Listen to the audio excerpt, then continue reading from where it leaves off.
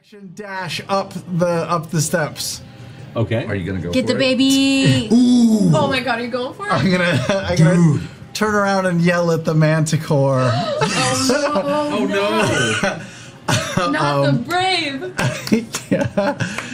You want to save this thing? And I will slice down with my short sword on the baby. Make an attack roll. Oh Not the baby. Ooh, I mean 14? It hits it. It's a baby. Oh, roll damage. Now it's gonna die. 8. It's helpless. It's sneak attack. Oh, okay. It can't do anything. It can't defend itself. Its eyes aren't open. Eyes aren't even open yet. Another D6. It's like pink. So it's 3d6 on top of 16. 2d6 No, on top of it. 2d6. Oh, 10 points 2d6 of So 16 damage? No, sorry, 17 damage. 17 damage. Oh man. As you plunge your short sword down into the mewling, eye-covered cub, it goes still as the mother manticore flying up in the air turns around and watches this and just gives a Get the fuck out of here! Get the fuck out of here! Oh my god. Oh my god! Take it back. Plan. No. To the back. Yeah, we're gonna start flank to the back. flanking to the back. Okay, as you guys are rushing, make a perception check. Oh my god. Okay. Natural 20. 19. Okay, Finally. as you guys are rushing, you suddenly hear this very loud, high-pitched whine sound. And you're like, ah. It kind of causes your head to look, and you especially glance over as you begin to surmise the direction. You look past, and you can see the tri-spires there. And in the direction, you see the mighty Zauber spire of the halls of erudition there in the distance. And you see there this growing black spherical mass beginning to emerge from the side of the lower third of the tower. You watch as it expands, the whining gets louder and louder. I'm going to take cover. You hear this crack sound as the black sphere suddenly folds into nothing, and where it was, you see all the stone that made that part of the tower collapse, crush, and then stumble. The tower begins to slowly shift as you hear in the distance screams echoing around. The music stops, and the attention of the guards suddenly shift over from the banging door to the tower crumbling. You watch as the tower, suddenly there's a flash of blue light, and the tower stops, and you see a brief shift of a force field on the bottom that holds it in place, partially collapsed. And you see two figures take off from the top. You see two other figures leap out of the hole from where the explosion kind of weird black sphere was at the base of it and leap down about 35, 40 feet below the tree line. And you see the two figures kind of begin coasting, flying through the air in the direction of where they were as bolts of energy start arcing out of their hands towards where those two other figures fell. The screams are getting louder now, and you can see now the guards are starting to rush out of the very street corners. You guys are rushing around, like you were rushing towards the back, and then kind of slowed as this started happening, just distracting you. You guys kind of start hearing this cacophony outside as you rush through the back door. You get to the back wall. What are you doing? There's something bigger going on other than us. We gotta get out of here. He looks unconscious. We gotta get him out. I try and I don't have any spells. I have a healing potion. I'll put it in Caleb's mouth. I try and Okay. get that back door open and try and get them out. Okay, so you get that door open. You guys start rushing out there. You heal up Caleb. You come to consciousness, being dragged. Your feet kind of grinding. Death saves and it was not going well. So just for shits and giggles. Alone upstairs, I pick up the scrolls and put them in my pocket. I mean, the house is on fire now. I'm gonna open the gable windows if they open and jump. Oh, the windows are shattered. Okay, Explosion. jump out the windows and scatter as far as I can. All right, make an acrobatics check. As you land, your ankle kind of twists, and you tumble and roll, and you get up. And what's your stealth check? 16. 16. Using the chaos that way, and the guards that are now kind of out in the middle of the street, you land kind of behind them. One of them goes to turn in your direction, and you dart behind the wall, leap over the side, and arc around to meet the rest of the party as you guys all slowly begin to climb over the back wall where Bo and Molly are waiting for you. We've got to get out of here. Yeah. That went so bad. I think we are a bigger distraction. I think there's something else going. We do this? No, we didn't. It's Molly, isn't it? They were coordinated. Run to the sewers. All right, everyone make a stealth check as you're trying to make your way through there. People are now starting to run back to their homes. You can see people running and screaming now, dressed in like full attire for the gala, just leaving their masks behind, screaming bloody murder. 15. 5, 12. 5. 19. Okay. Bunch of teens and a 5. I don't know. That's okay. So a couple bad rolls, but for the most part, you guys averaged okay. Thankfully, the chaos and the way you're addressed, you managed to push through and mingle well. It wasn't too hard. You make your way through the town. You can see the tower still being held in place, and the two figures that you saw gliding before. As this is happening and you're rushing through, you see a few other bolts hit a large bolt of lightning, grind down in the distance before eventually they both begin to like peer over and are now looking up and down the streets. As you make your way back towards the alley, over by where the gala is, you see a shadowed figure dart out from behind and a bolt of lightning strike it. There's a detonation of burnt ozone as the figure falls to the ground smoking. I go over to the figure. As you walk over to the figure, you see one of the flying entities like kind of floating down. You can see now this robed mage figure with a staff in hand, wearing a large, what looks like ornamental mantle. Like long kind of grayish hair is now just gliding down in the direction of the dark figure on the ground. Male or female? Male. Robed figure, Steer big clear staff. of We all lightning see You need to people. write that down. You remember? Yeah. You guys see this as you come around. The figure.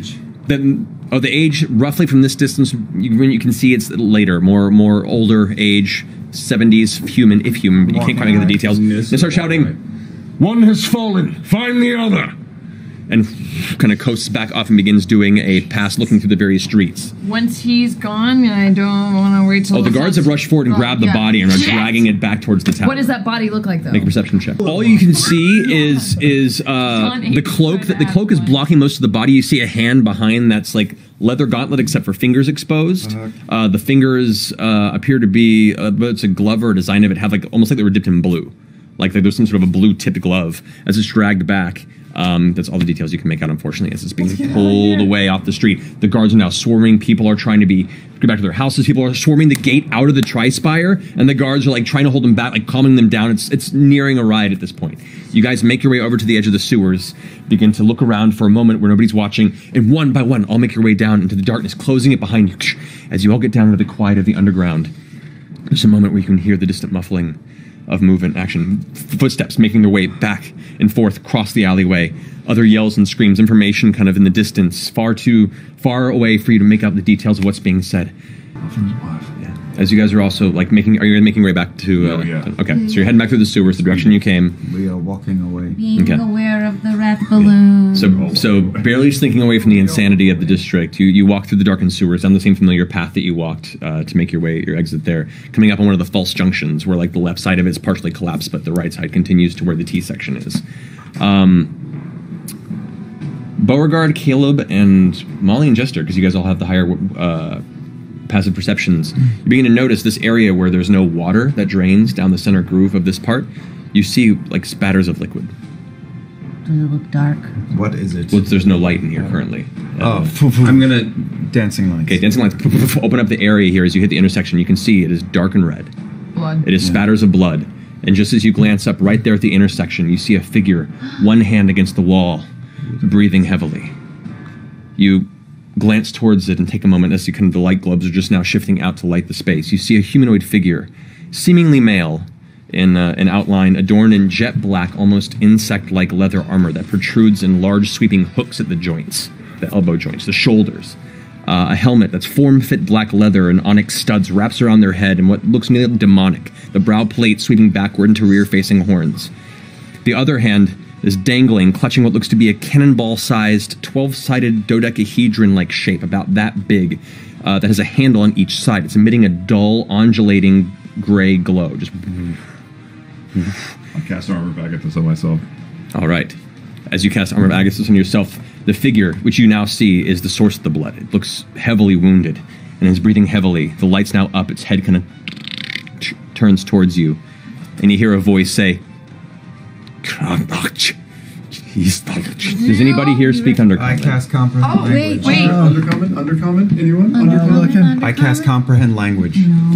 Okay, as you begin, what are the components of that one? That is verbal, semantic, and material. A pinch of soot and salt, All which right. I just threw out in front of All me. right, as you begin to make the incantation, the figure pulls the hand away and draws this horrible, gnarly-looking hooked blade from the side of the sheath and goes and rushes in towards you. Okay. And that's where we're going to pick up next week.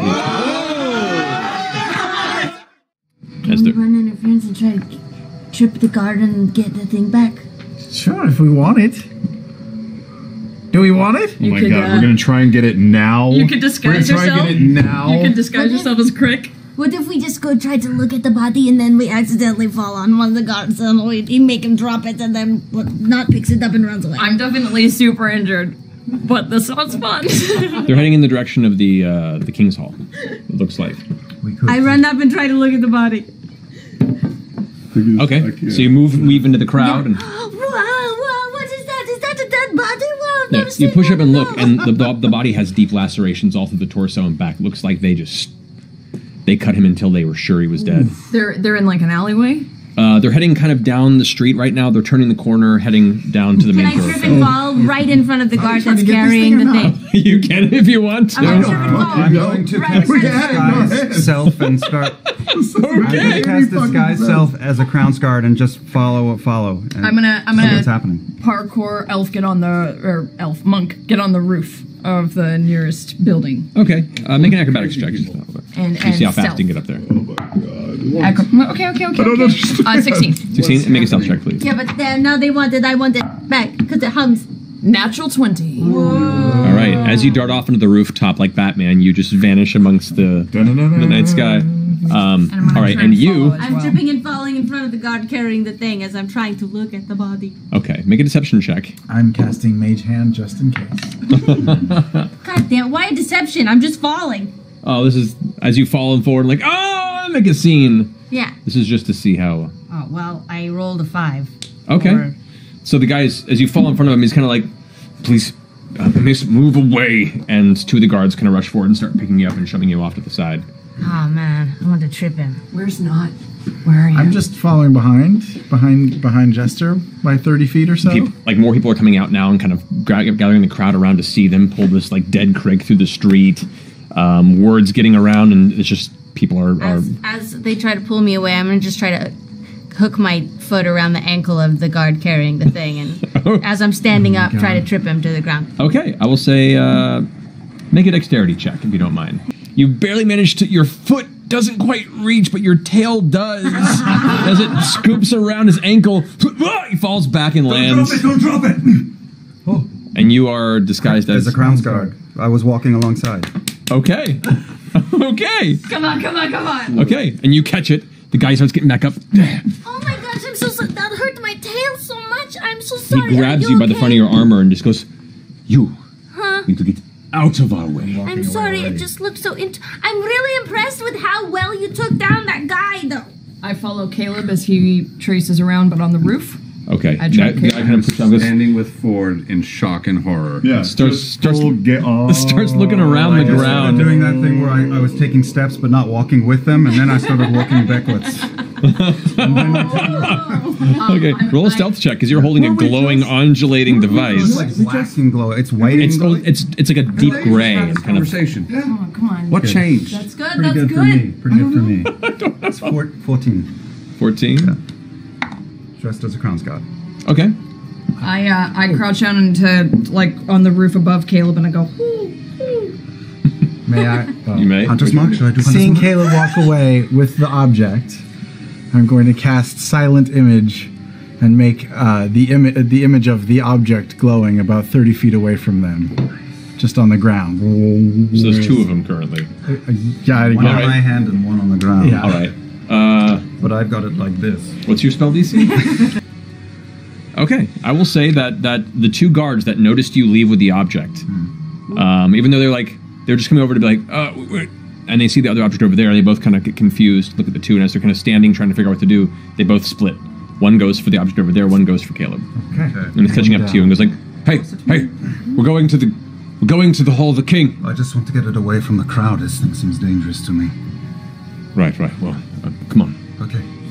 And the two of you kind of turn around. He kind of guides you to turn around. You're now walking, trailing behind. Yeah, let's just a little further back, like another 10 feet. I don't know if this is going to blow. It's better that it's just you All and right. me. Some other townsfolk are starting to walk up to get a look at this object now that the Crown's Guard are holding. So what's around? So you're off. You're behind the group, which the large cluster is moving maybe about 60, 70 feet ahead of you now. You are back when it was turning onto the main street is where all this kind of transpired. So you're a little bit off past the corner of where they are. They're just starting to curve out of sight. And you are walking with the guard now in that direction, kind of slowing down. The other object that you caused the illusion of is the other way, and the guard has about 100 feet or so to walk to get to it. And he's about partway there, and he hasn't quite learned what the scenario is. Yeah, good. So I cast Friends on this Crown's Guard. Okay. Yeah. Listen, don't die for this. I will take this. Just walk ahead. This thing blew a hole in the side of that tower. Make a deception check Come on, with Caleb. advantage. Come on, Caleb. First was a 1. As soon as you say that, oh shit! Thank God for friends. As soon as you say that blew the hole in the tower, you watch him kind of take an instinctual step back. Right. I'll go catch him. Yeah, I mean, we've seen balls of fire take out half a city block. So. Right. He just kind of darts ahead, kind of looking over his shoulder as he gets and starts to try and join up with the crowd. I turn into an alley. Okay. You can turn into an alley?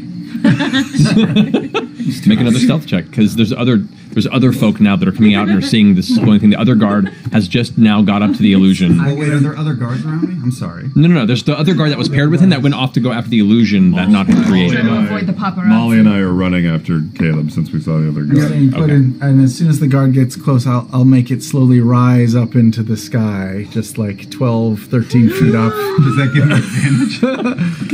What spell is this? This is silent image. I can Right, move you it. can move I it, just yeah. can't make it make a sound. Yeah. So as it drifts up in the air, the guard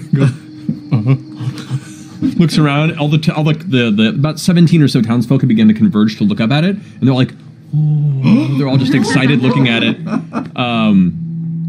It's definitely distracting the current group, and the one guard there is like, go back to everybody. He's starting to look nervous because he doesn't know why it's lifting up, and he is uncertain about what's happening. Nice. You make a stealth check. You're only getting it because they're distracted by that. To try and duck into the alley unseen. So you duck into the alleyway. Not sure if you've been seen.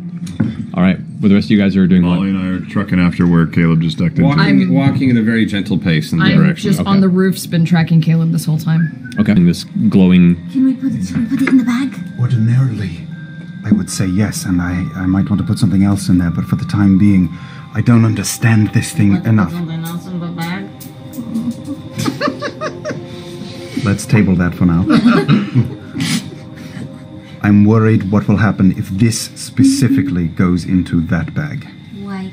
Because that is an extra dimensional pocket. Yes. And I don't know what this is, and I am worried that it could potentially create... A black hole and suck us all in? Sure, let's go with that.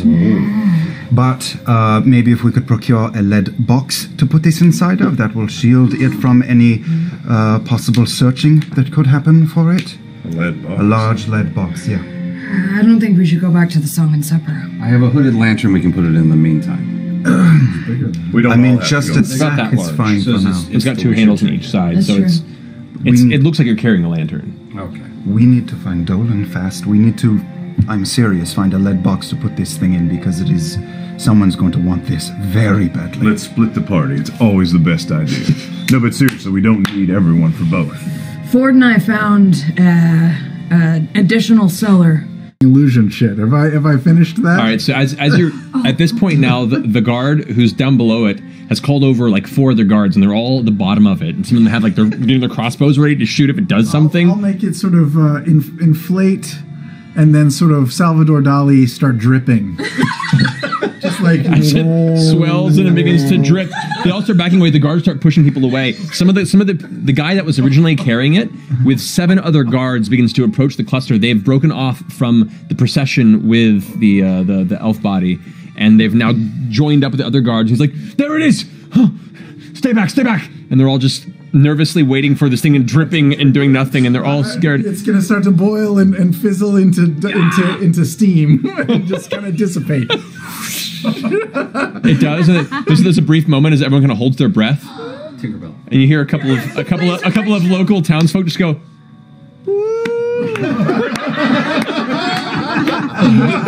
The guards all look at each other very confused and like, Thank you for joining us for Phantasma.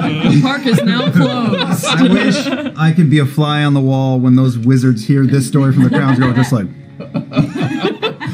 I don't know. It just flew in the air, grew big, then made sauce and disappeared. See what guys require, or can you leave me to my my readings? What's your reading? All right, so it's a collection of crazy tales about this weird fella. What guy? It's the daring trials and tribulations of Sir Darian Darrington. This guy's been all over the place. It's kind of wild. Wow. Fiction or... Oh, it's gotta be fiction. I mean, but it's good fiction. Well, sum it up for me. You know, give me like the tensor's floating disc pitch. Or like Oh my god. What?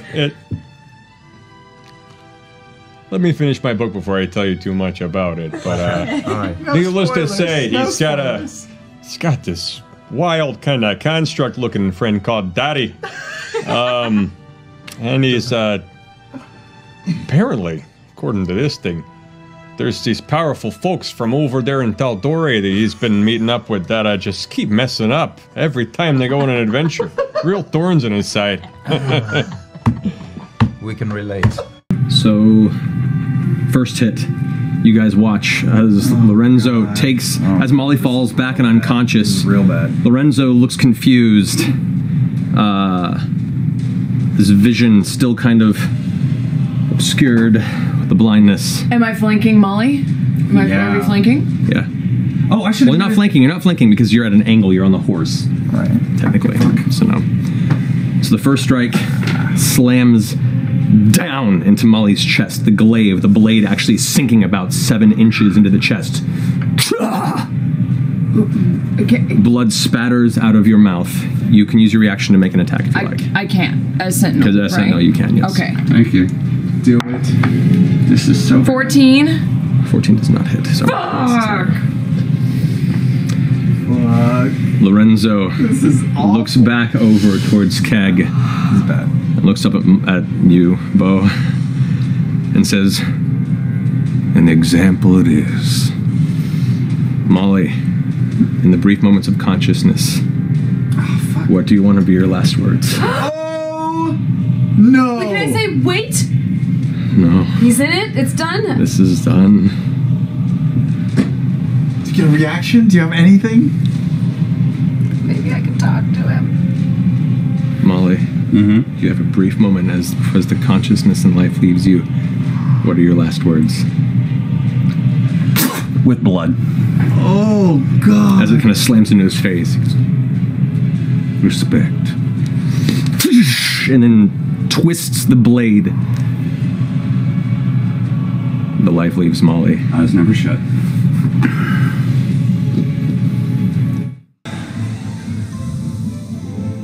Fuck.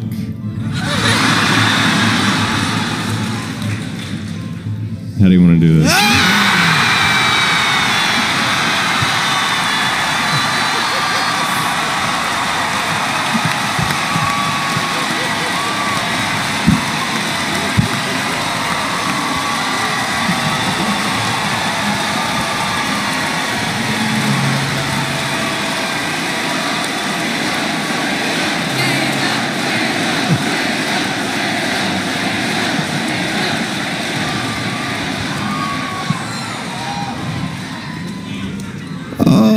Well, fuck me running, it worked.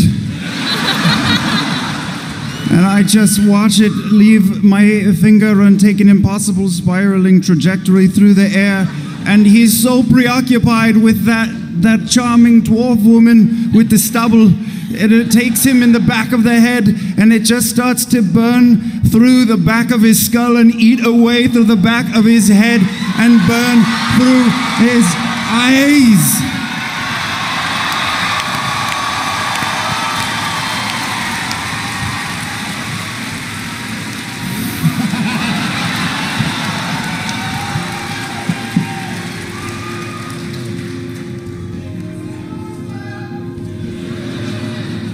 What the fuck?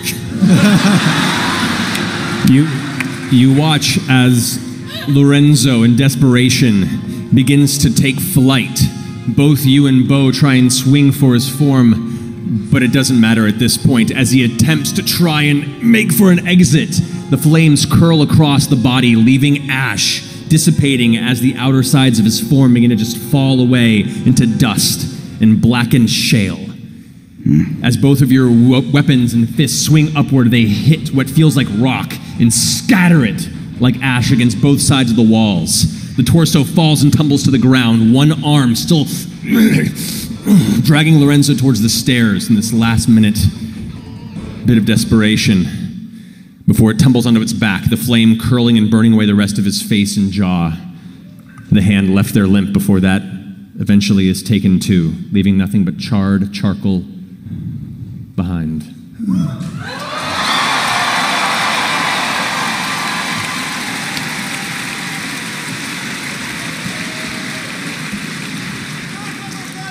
You shouldn't have killed my cat. You're quite the gentleman.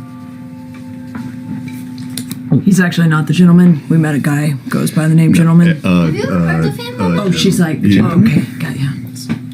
I don't know who knows who. He's blue as well, and he's always sweaty. Yeah. Dark hair. He's wet. Yeah. He's a wet always walker. really wet. Oh, wet walker. Yes, I know of him. Oh. You know of the gentleman? Is that a good thing or a bad thing? Because we're not cool with him so much. Well, I know of a man of you describe, of bluish skin and quite sweaty. Yes, he has come through before. Was he nice or was he not nice? He was very nice. He was very dashing. Yeah. I've told you about him before. What? What? Wait a minute. But not the gentleman, though. I don't know of the name, the gentleman, but He has dark hair. He has got like black hair that's really long. And blue skin. Oh my god, your mother knows the gentleman. That's so cool. It goes a little deeper than that, Lucy. Is that? What's happening? That's why you always have a little sweat right there. No. But this is why you can do like, kind of like watery stuff, right? Like cold stuff, right? Can you do that? tell me more of this gentleman, please. Oh my gosh. Okay, well, he lives in Zadash, and he lives in a bar, and he's got long black hair, and he's really like, kind of charming, sort of, but kind of snarky at the same time. Well dressed, smooth voice, little patch of dark hair on the chest right there. The leaky, The temple nip. wait, yeah. Licky tap. Leaky tap, not the leaky nip. That's a very, very Wait, different. what's the name of it? I'll look it up. I'll look it up. In the other book. Name of the nurse. Dash evening nip. No. That's the Yes, gentleman. evening nip. Evening nip. Yes. Yes, the evening nip is Okay, the we're name fighting of that while one. we're tapping. Oh my god, we're freaking out. We're freaking out. Keep it together. This is huge. We had a gift for him or something? We have many gifts or something? Yeah. We may provide. We have nothing to offer, but we can don't- provide many gifts. I know. He has a barkeep man named Clive I'd like a Vince. drink. I He have no knows clue. a guy around here too named Father Pierce. I don't know about anything in that regard, but he wasn't named the gentleman when I met him. What was he I named? never asked. I have a vial of his spit. Can you analyze it? I don't know. This is fucking She kind of smirks a bit and says, "Oh, honey." No, He did wear lots of rings on his fingers. we had a bit of a romance years ago. How many years ago, by the way? I've told you about Babanon. Babanon. Babanon Dosal. I didn't ask if that was his name, though. Your dad's name is Bob? You say he's in Zadash now. But yeah, you said he lived lived in the ocean. That's what he told me. What? Bizarre? The song. Oh my god. What if the gentleman is my dad? Wait, what? Are we saying if or are we saying is? Well, we don't know for sure. I mean, Your mother might know do you for have sure. a picture of him? No, Do you have no. a drawing of him? Why don't you draw the You gentleman? draw a picture. You probably got drawings of him in your book. This is the perfect time for a game of Pictionary. I'm so excited. I will ask. Both of you, don't look. Yeah, you draw one and she draws one. Oh, this is Police style. I'd like to think the party is legitimately this excited. Oh yeah. Oh, very much. So. Well, and you, I don't understand what's happening. This is the best episode of Maury ever. she's not a good artist either. She's like, Oh, that's so much better. It's the same. That is him. Let me see.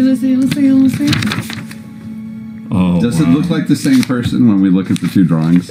you can make a connection. Okay. So is it the same person? We need to know that. Jester. Found his way. Along the way, the insects are getting really obnoxious.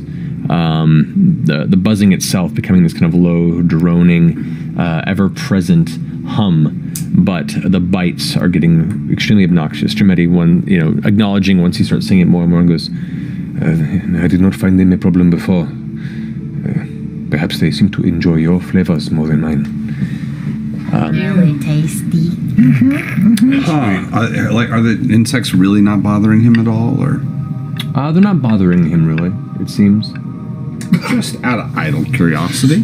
Is he a human? He's human. I'm going to just Bald, very dark quickly skin. cast Eyes of the Grave. Eyes of the what? So anything undead within 60 feet is going to glow in my. I'm going to get a little glow off anything that registers as undead. Okay. What the fuck? Okay. Beauregard starts glowing. You Twist. you get a very, very faint undead aura emanating from Jametti. Still a twist. Really? Out of the fucking blue. He's good. Do you share this knowledge with anyone? Not. I mean, at some point when I can get if I can get to Ford. So I'm gonna crawl up to Ford in the line at some point. Okay. Been keeping my eye out, getting a lay of the land, and Jametti is not quite alive. I'm sorry, did you say not quite? She's alive. not quite alive. Am I still close enough to where I can overhear this? Just keep that. I don't think it's an appropriate moment to bring something like that up, but it's worth. Do you detect anything sinister? Yeah, it's not quite alive. I mean, that's Right, as yeah, that's sinister as it inherent. gets. Sure. Right. Stupid Anything, I question. feel like I'm exercising an enormous amount of willpower, just not dealing with. I mean, it just doesn't seem like there's a good advantage to dealing with this now, but yeah, there's something weird there. Thank you for letting me know. I hope you'll keep an eye on him for us. Oh, I'll be keeping an eye on him for you. Yeah. All right. Jametti, Jametti, you do not see any. I need to walk up and learn more about this dance then. Wait, I'm going to stop you because I see what you're doing. You're probably not going to get anything off him, but he's got an undead vibe that I've been picking up.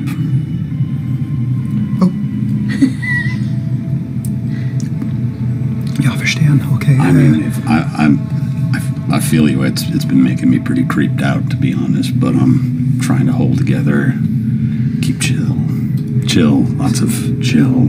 It's hot, but still want to see what he's carrying. You're really gonna let me know what you see, and we'll compare notes later. And I lean in way into Not's ear and say, "Oh, by the way, Caduceus says that Jametti is actually a dead thing." What? What? No, but what? Shit! Why are we following him then? Wait, I lean in and I say, "Are we whispering now? Are we whispering again?" No, they're gone. No, we're whispering. Telling not that Jamedi is a dead thing. Caduceus says Jamedi is dead. What? He's dead. Keep it on the DL. The dead low? Why are we following him? Just because he's dead doesn't mean he's a bad guy. You're whispering to him. Yes, of course I am. We don't have a choice. What if he came here, was killed, and was sent to come get us to bring us back as feeding for whatever's down there? What if we let the pirate queen tie rocks to our feet and we're dead? We just have to do this. We can kill them later. Agreed. Agreed. Oh, you're still here? Shit! Well, I hadn't left yet. I was curious to see your Did you know? Where are you? You don't see it. The voice is just coming from nowhere. Is Jamedi here? Make a perception check. 18. Looking around, you do not see Jamedi immediately in the vicinity. Is he on speakerphone? Avantika! No, this is Avantika. Avantika! Right. Did you know he was dead? We were specifically was not telling you because I knew you were going to panic. Did you know he was a dead guy? I was not aware, but now I am very curious as to where you found this information and what you think this means. I just know things. I don't know what it means. I was trying to find a moment to figure out if you knew or if we should tell you or if this was part of some sort of plan. I just hadn't figured it out, and for some reason I had not realized that I was walking around with a bunch of gossips. Well, it's what I get, I suppose, for trying to be sneaky about things. Nice job, guys. Nice job. He's gonna fucking leave again. Good job. Whose side are you on? I've been doing my best not to be thrown by it. Seems like he's been standing up all right. He's done work for me before and was successful. He Pretty has. cool. Wait, why would you? Has he always been dead? Is this a recent thing? Where are you? Don't worry about it. But nevertheless, he has done his job so far. I assume we just keep a close eye. If ever he decides to give any sign of turning on any of us, well, it's 8 against 1. Indeed. I'll take out several feet of rope from the bag of holding and say, we should do this before he achieves the destination for See you on the other side. And you watch as the dust kind of... the footprints. This is why I was trying to keep it on the down low. Why? I knew certain members of the party may get a little excited. I myself had a moment of panic. I had a moment of panic myself. But I've been keeping it contained. Do you feel okay now? No, there's a dead guy walking around. That's unsettling. That's like unsettling to my very core, I gotta admit. But you know. Well, has anybody else seen anything of particular interest last night? And by the way, Caduceus, I heard that you were very helpful in helping our compatriots with their wounds. Yeah, it was no problem. I appreciate you being a team player. Well, it looked, that leg was pretty rough. Is this a frequent occurrence when you're in Darktow, this sort of... Certainly not. To be perfectly honest, whoever did this does not understand the rules of the city very well. I can, I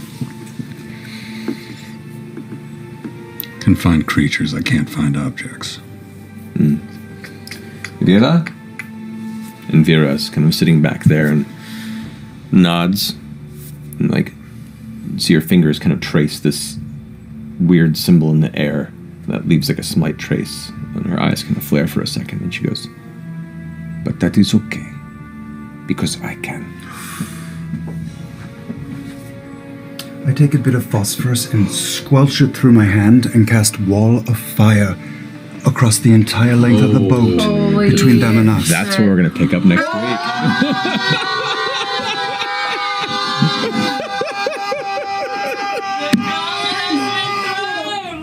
Oh my god!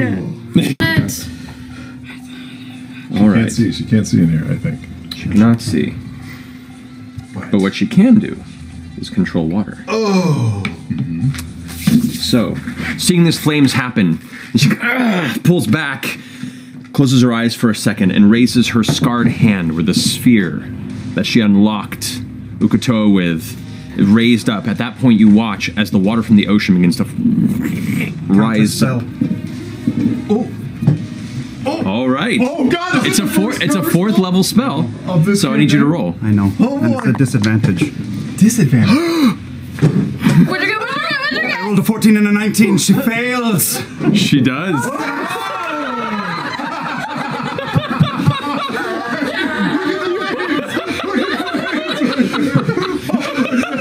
I'm going to die tonight. 2 weeks of tension being released. Orgasm is all under the table right now.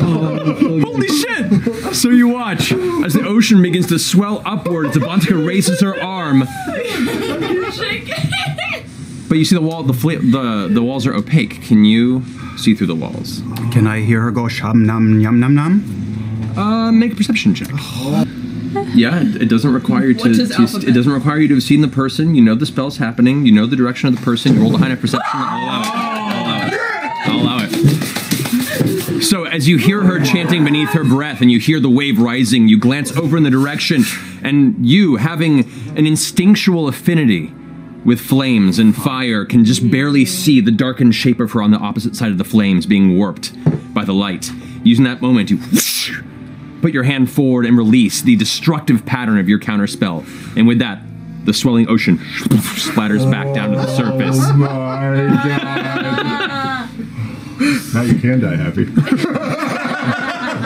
as that. So, it's the woman of the hour.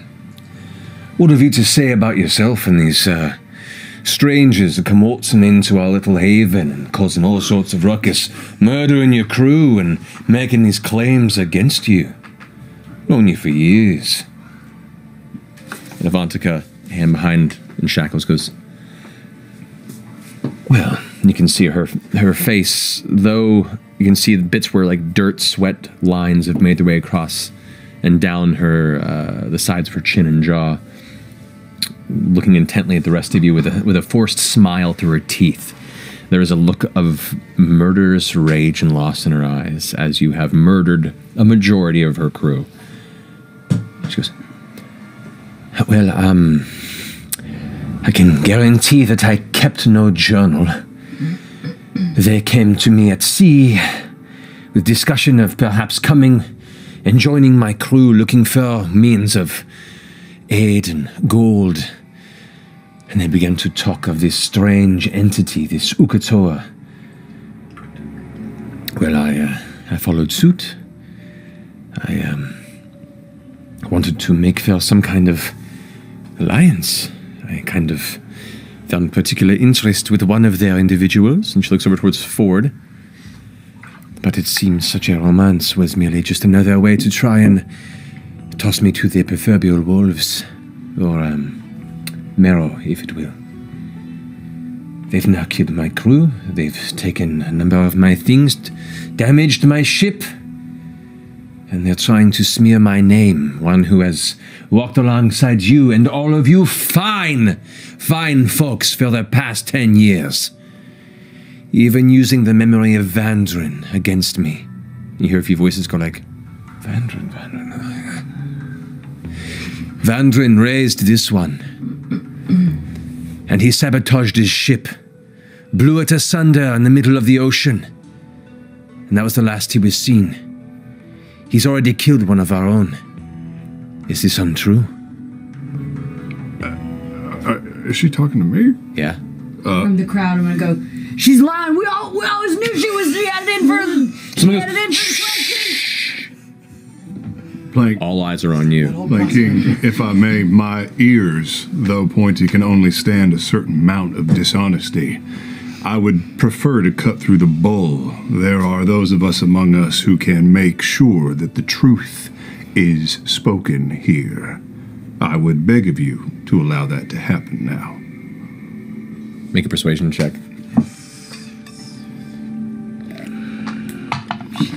Natural 20. What? demon.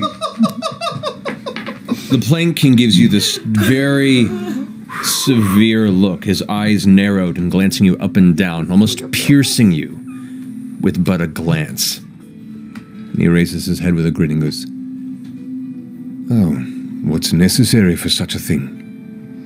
Who has it? I do, and Jester does. You do? Yeah, it takes me literally punching the shit out of Avantika, though. Honorable Plank King. The means justify the ends. My compatriot here will place her cobalt knuckles upon the chin of Avantika, and you will hear the truth. You need but only ask your questions again. Be my guest. Avantika is like, yeah, what is this, Before she... She's manticled and being held by 2 guards from behind. Wow. It's auto hit. Holy shit. So Go for the... it's a wisdom save. No. That's a natural 8. Natural 8 plus 4, 12. 12. Yeah. So all these different hits and pressure points are hit, like under the chin, that area, another to the sternum, and then another that clocks the temple, and Avantika just... Oh. They are unable to speak a deliberate lie for 1 minute. And all charisma checks have advantage. Intimidation checks? Charisma. Oh, charisma checks, yeah. Persuasion, everything else, that's right, yeah. Meine Güte. Make sure you just tell the Plank King it's a limited time engagement. Okay, so she's like, oh. You have 60 seconds, but I have more knuckles. The Plank King steps forward. Avantika, is what they're saying true? And she goes, glances aside. Doesn't respond. He leans forward closer. You can speak a lie. Yeah. Tell me, Silence speaks volumes. is what they're saying true? Is that book containing passages where you're looking to take this island for yourself? Her eyes look away. She just looks down at the rest of the dock. He leans in real close, pushing his forehead almost to hers. Look me in the eye, woman. Oh my god! And she just doesn't meet his gaze.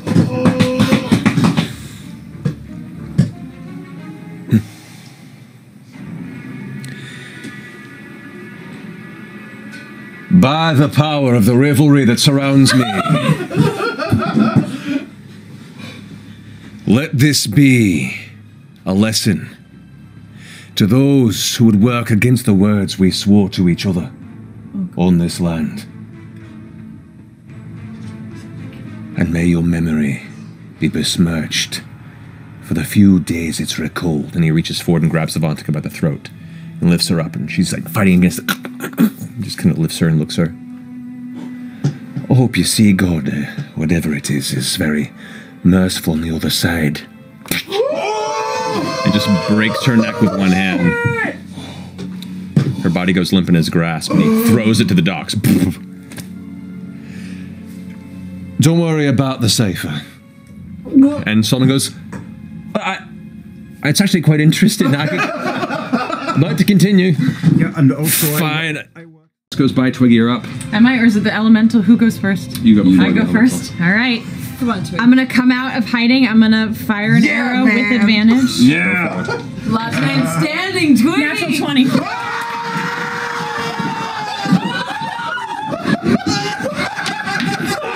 Roll damage. Roll damage. Roll damage. We'll see if it's enough. 238. How do you want to?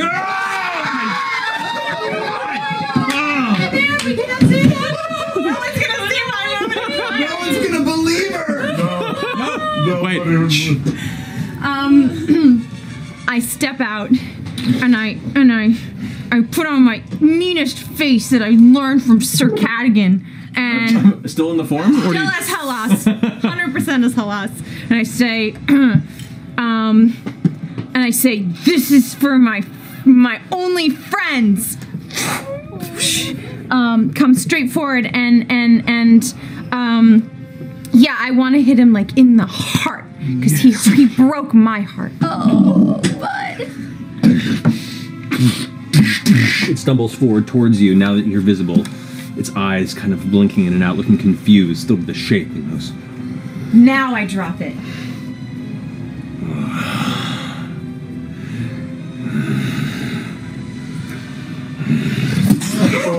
And falls to the ground and collapses, exhaling bits of energy arc out of its snout and dissipating into the stone around there. Hello, can I help you? Edith, it's me. Where's my son? I thought you were dead. I'm not. Let me see him right now. My goodness.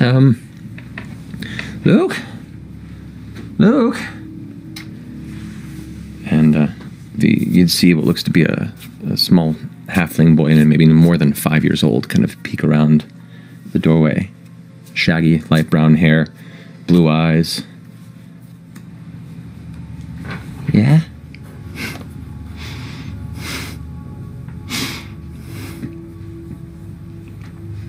Hi.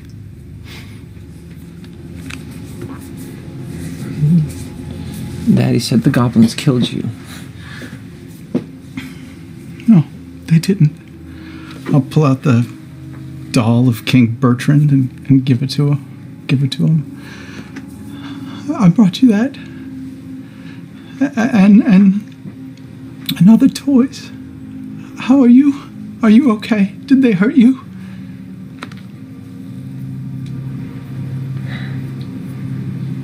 He says Daddy went away to help the war, but I think she's lying.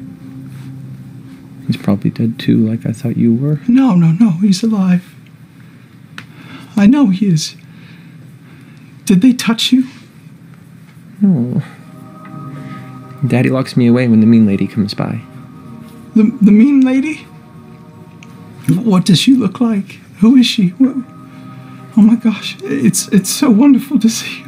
I just pick him up and give him a big hug and a kiss. He kind of just stiffens up. He's overwhelmed and untrusting of the scenario, but you still pick him up. Mean lady with the pointy ears. Yes. Yes, she comes often. Hmm. And you go somewhere safe when she comes? Daddy would put me in my room. What about the last time? It was the night when all the loud noises happened. Yes? Daddy just pushed me out of the house and said, go, so I ran to Edith. Everything was on fire. You're very smart. You're very smart. You've always been a very smart boy. You're a good boy. Good job. Stay safe. When you were running away, did you see anything of Dad? No.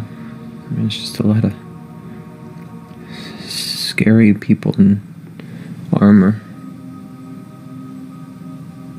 I'm so sorry. I'm so sorry I wasn't there to protect you. And Mommy, where were you? I was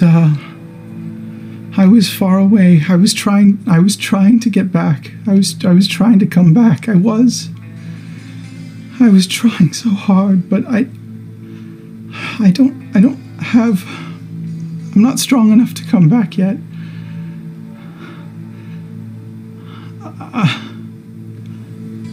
But just know that I'm always thinking of you. I send you things so you remember me, and I hope Dad gives them to you.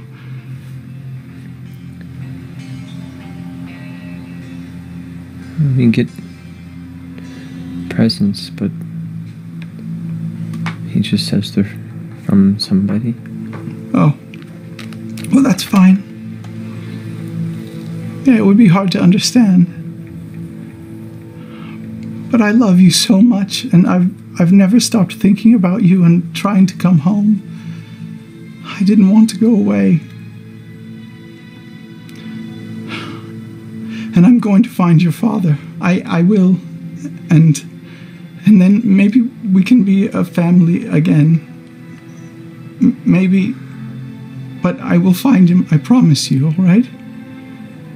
You just have to be that smart boy that I know and just stay safe, all right? Is Daddy alive?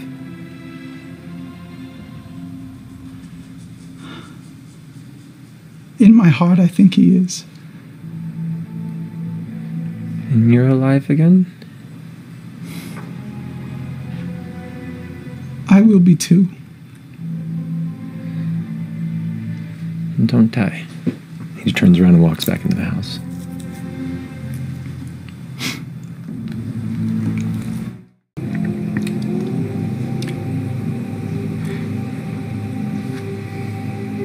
Mist. You got this, man. Your name is Veth. It was. My name was Bren. Aldrich Ermandrud. Was.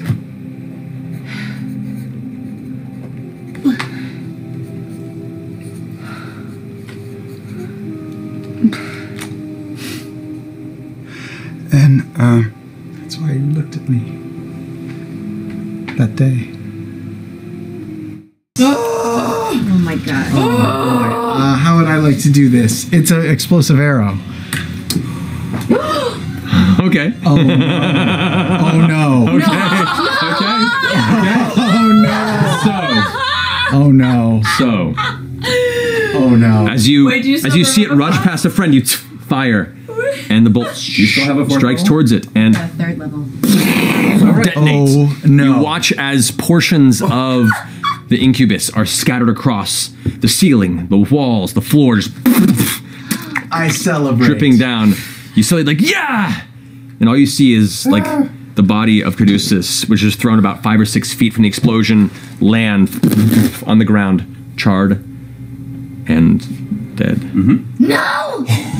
I run forward Okay. and I cast Revivify. You still have a I have a third level spell. left because Oh I have my fucking third God. fucking power. Okay. All right, yeah. So combat's over. You go ahead and you pull out the diamond that you thankfully Got back. Thankfully that ogre didn't win that fight, or anybody else. Thanks, Darren. Is this a thing she has to roll for?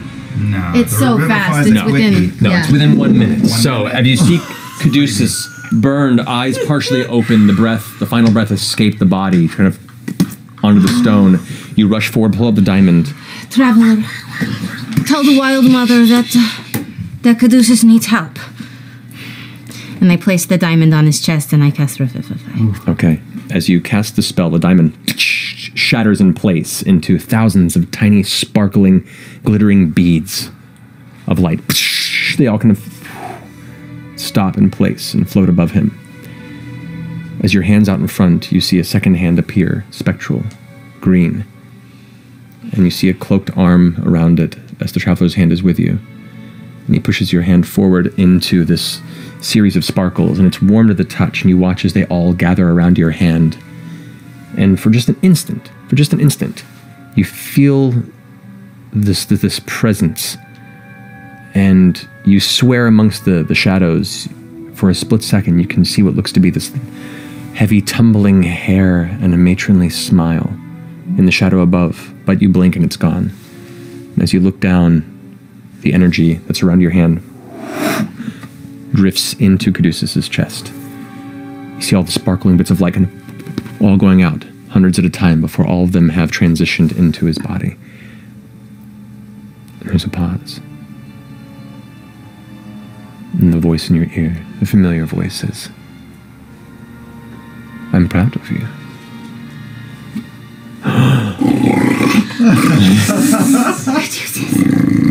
Hey.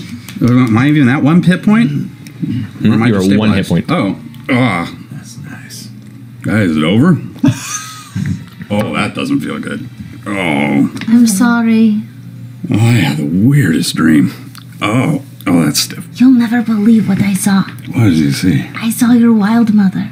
She was looking over at you and smiling. Oh, I'm going to sleep. That's good. I'm thinking. We should probably sleep. He needs some rest, though. His last name is Branato, and he's a scientist, a chemist. We believe that he has done some experiments which have wreaked havoc in other parts of the world and caused people great suffering. And as part of our mission, we are to find out what he knows and possibly use his information to heal some of the people who were affected by his experiments. We were asked to find him and return him so that he may be punished by the people there, but we know he is in your custody, so we understand that that's not possible. I would like both of you to make deception checks, please. That's really so much of it. That's a 1, so I'll use this. Change that timeline. Way better. Still not great with my -3. 99 for me! Was it? 9. 9? 10. Oh, Jesus. Okay. I was trying to let you talk. It's your thing, but shit. Deception +8. Okay. Okay, a couple things. We are instantly bad. One, the warm expression of the queen becomes less warm and a bit more stone-faced. And specifically in the moment that you concentrate and utilize that fragment of possibility within you, there's a brief. Hold on. There is a brief, just a slight head turn of acknowledgement towards you and a curious look. A voice comes out from the side, to the left side of you, amongst the thrones. It goes, "My queen, if I could speak." Who is this? Is that like you? You look to your left to find the voice, and Lythir is standing there. Of course. And she puts out a hand. Lythir steps forward and goes, "My eye has been caught by these travelers. For their smell is alien, their intent unclear. I myself still recover from wounds suffered along the western edges of the Ashkeeper Mountains, not a week before. We fucked him up. As does my partner, a lauded Echo Knight in your service, my queen. We came upon a troop of Dwendalian scouts seeking weakness in our borders, wishing subterfuge upon our brave soldiers. We did battle and slew many of their filthy ilk, but were forced to flee when the tides turned against us. When these creatures, these allies of the Empire, assailed us." The air leaves the room as every member of this court kind of stands to look down upon you. The queen leans back into her gate, and her staff hits the stone. In that silence, she looks down at you, her eyes now burning. "Is this true?"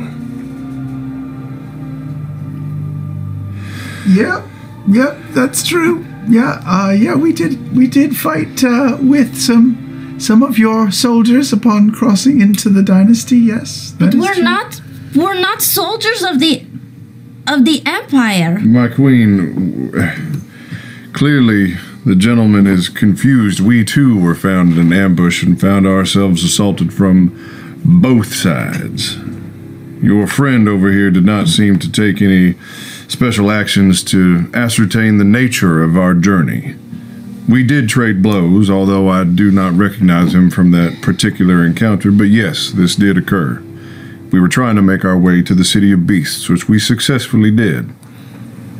Make a persuasion check with disadvantage. Disadvantage, Travis Willingham. You got this 40. This one goes to 11.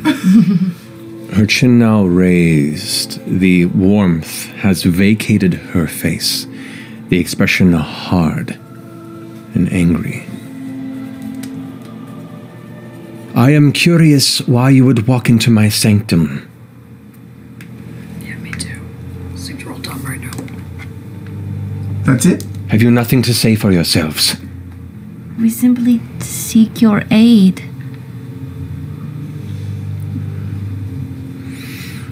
Guards. Wait! We have not been honest with you, it's true. Guards, I'm gonna go ahead.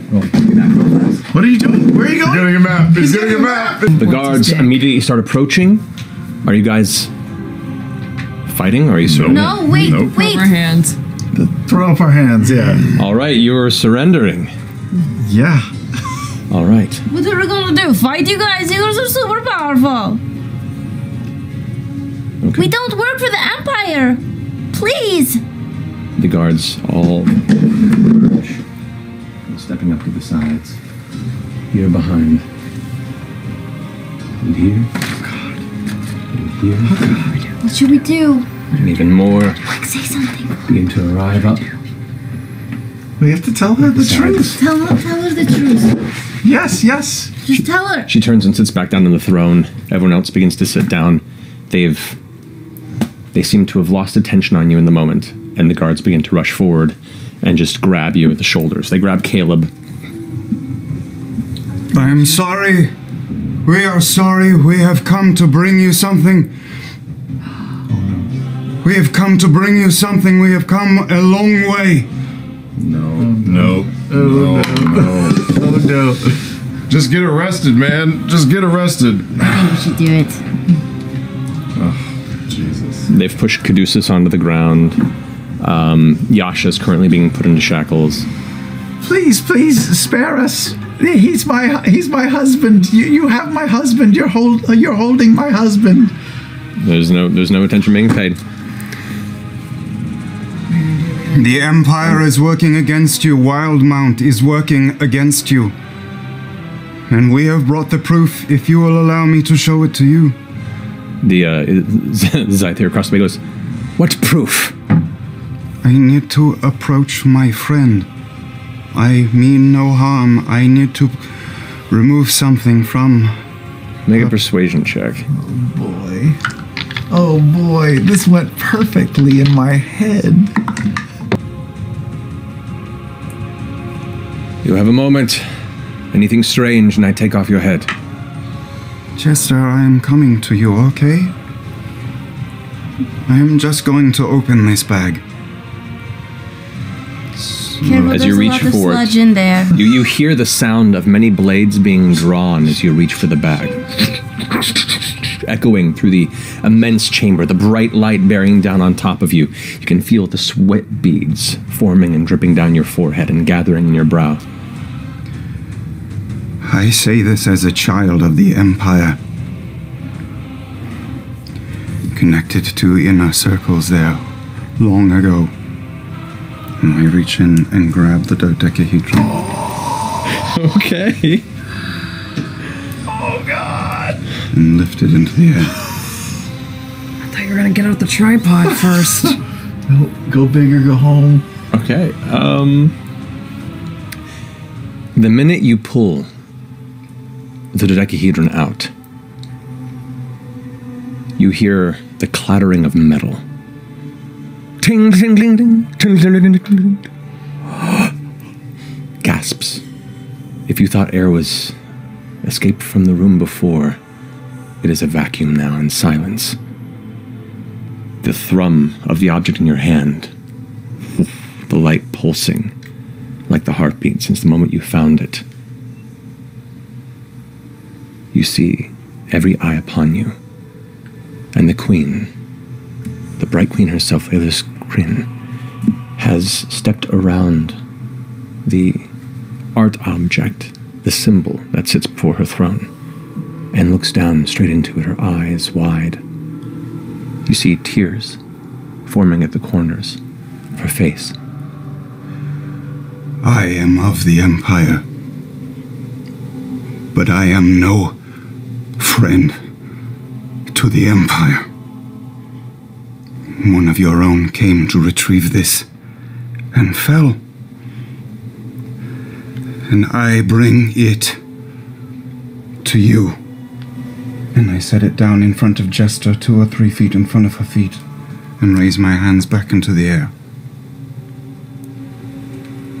Everyone is just locked in on this, and slowly they all begin to look to the Bright Queen. She holds her staff up and says, "Release their bindings."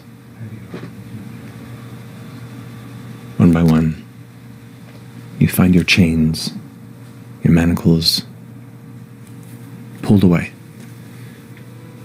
The Queen takes a step, and another, and another, and approaches, tall, elegant with each step. She approaches, and she's even more imposing, more beautiful and ethereal the closer she gets to you. She sets her staff aside and reaches down from the handles, picks it up.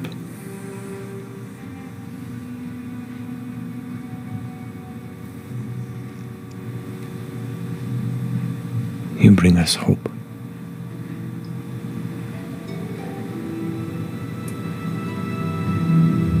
And you have undone one of many great wounds against us today.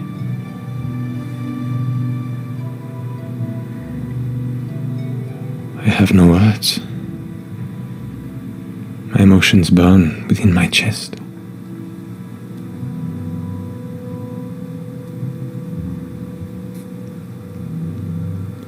If you are no friend to the Empire, you have certainly today become heroes of the dynasty. And that's where we'll end tonight's episode. Oh my god! Unaware of your presence. I will take the sword and hold it against my chest. And I will say, you need me more than I need you.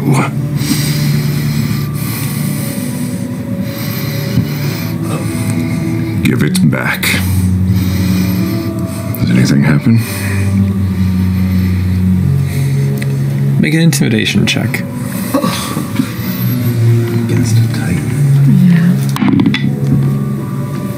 23. Ooh. Charisma. Nothing seems to happen. I push it into my chest. How far in? A few inches, maybe an inch.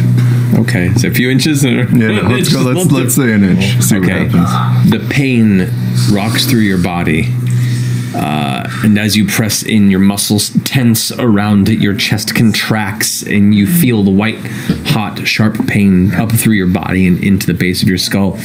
And you press it in, you can already feel the blood beginning to trickle from the wound.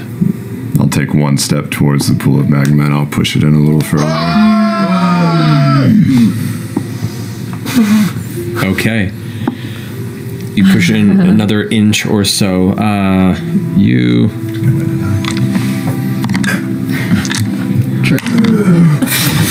So you've taken 9 points of, I'll say for this piercing damage, even though it is a slashing weapon, but it's being utilized in a piercing fashion. As you now step. How close are you to the lava? You're now like maybe a foot from the edge of it. Probably almost taking damage from that. Make another intimidation check if you'd like. Oh boy. 13. No response. No reaction. The heat is burning on the edge of your skin. Not, painfully so, but you definitely can feel the proximity. One more step. One more push. You are now at the edge of it. You push in further. Okay. Oh, Jesus. Don't pass out next to lava. Please. Okay. That is... Whatever you could tell. 19 points of piercing damage upon yourself. And at this point, as you're pulling it there, how close are you standing to the edge? Are you just like outside of the wall or up against? Just outside of it. All right, you're standing right there. It's plunged now. It's 3rd inch in, and that's fairly deep into your chest, and you can already feel the worry. Amongst as your willpower is there at the moment. In the back of your mind, you're like, I'm getting close to vitals. Make another intimidation check. Oh my god. 22. No response. I take the sword out.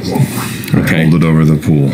All right, you withdraw, and with that, there's a gout of your own viscera, and it splatters across the exterior of the wall, and like begins to immediately sizzle and smoke. Don't know how long I can hold this. As the blood drips from the blade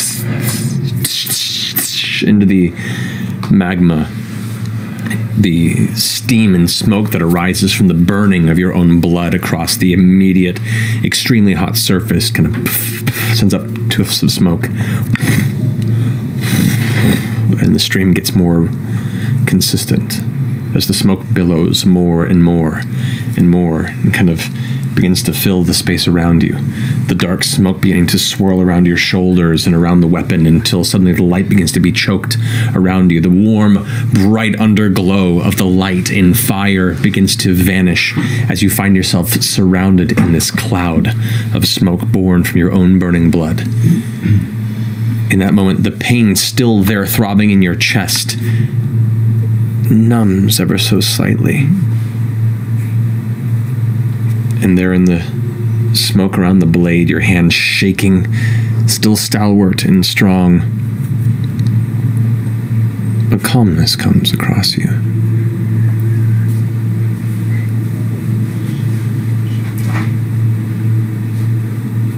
What do you do?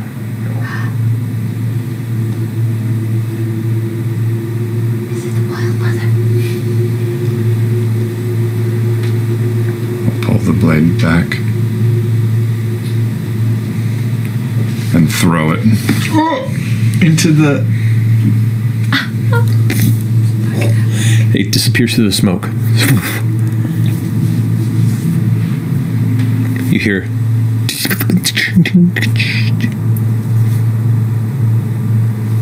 the smoke dissipates in the direction of where you threw it about a moment later. And there you can see it resting and slowly sinking into the molten rock. Round forward, the base of the legs, and then begins to pull him out with the whip taut. I need you to make a strength check. Oh no! Natural 20, natural 20, natural 20. 17.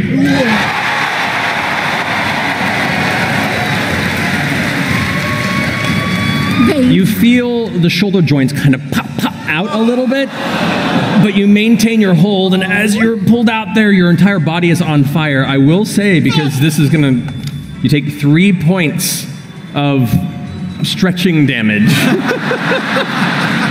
As your body is yanked out. It's almost like being with Avantika again.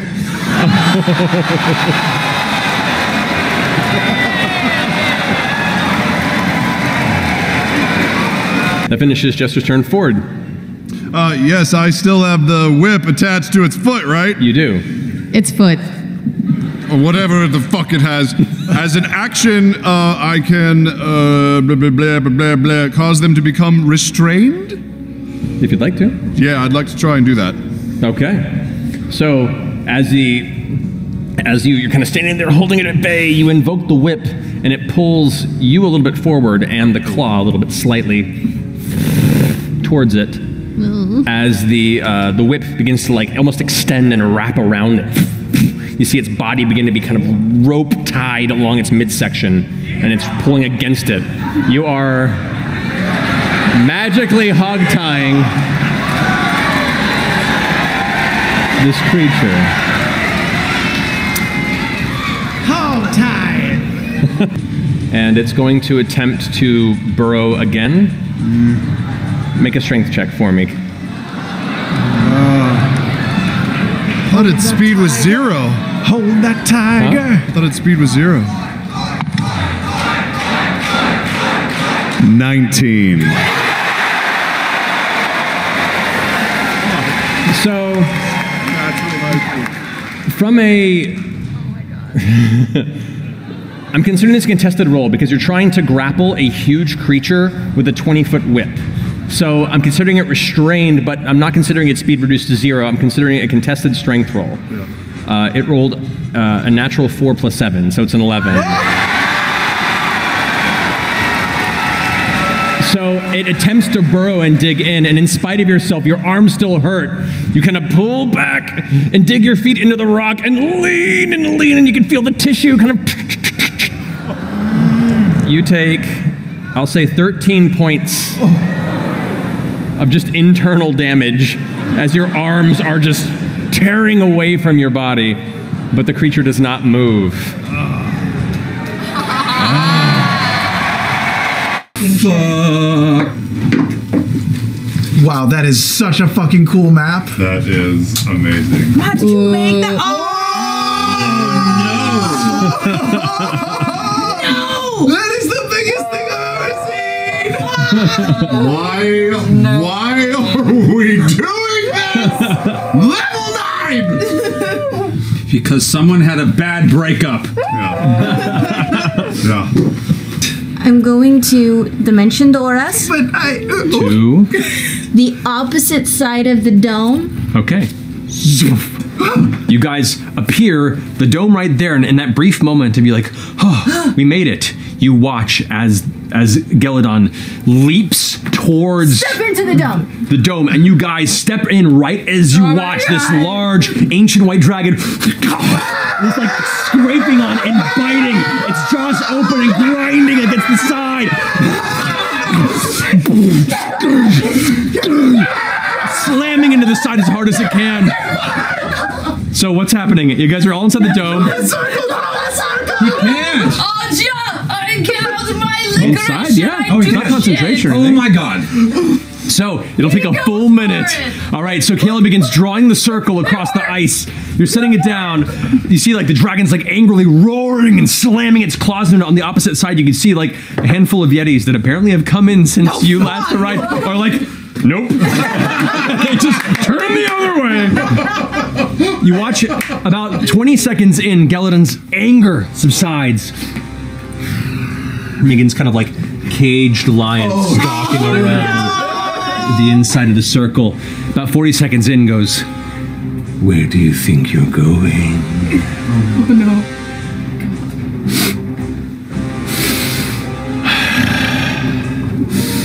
50 seconds in. We didn't want to disturb you. For the record, we're really sorry. And I just throw 7 platinum out the door. Truth to We're really sorry. Mark 7 platinum off. Know your scent now. 5 seconds. Mister, are you sure you can cast this inside this place? Unleashes a tornado. You watch the ice crackle up around and form this kind of igloo dome over the outside. Right as the circle is finished, you see it, all the same runes flare, familiar from before. You have 6 seconds. Get it!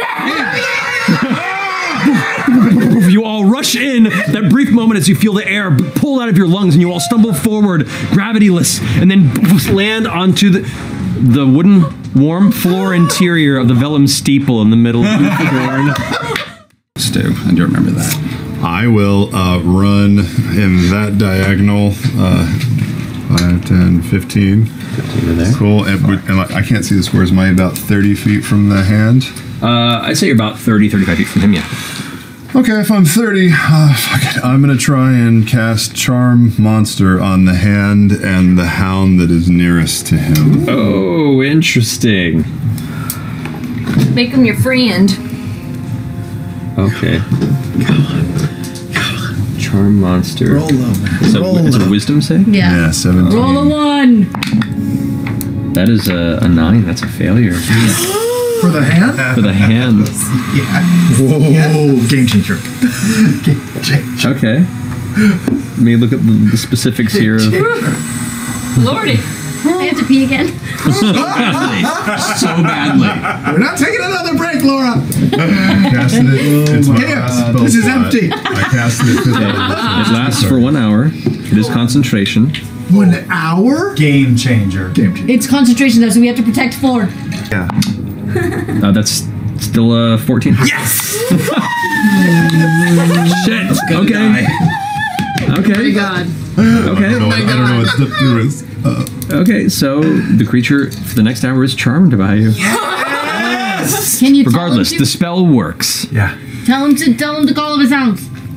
Yeah, can I say, don't attack my friends and call off your wards? All right. So as you stand there, putting your hands forward and say that, the laughing hand kind of comes barreling up towards you.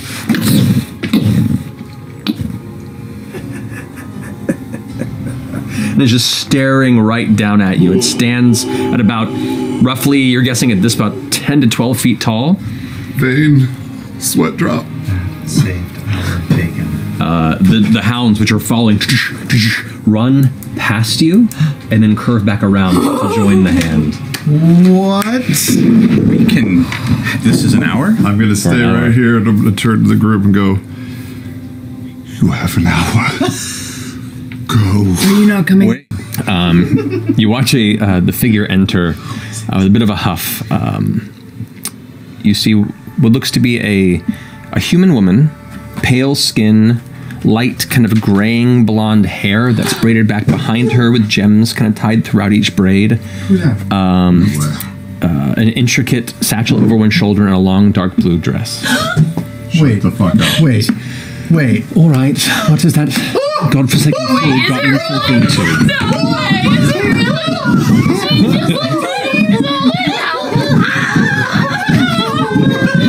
All wizards know each other. Blonde hair? Maybe it's not her. Maybe it's not. Is it her? The woman looks to be about in her like mid-50s or so. It checks out. That's it. It's definitely her. Blue's a popular color. It might not be her. Background check on you, sir. It might not be her. I sprang from the shadows. Do you? Take 3 shots. Surprise attack. I mean, I'm just gonna watch. Okay. Watch. Suss her out. See if she's on the up and up. hello. Hey. And you are?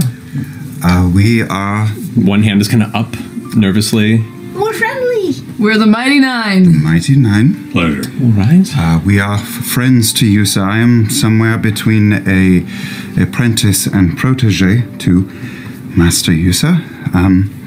We've been here for a while, and apparently you're...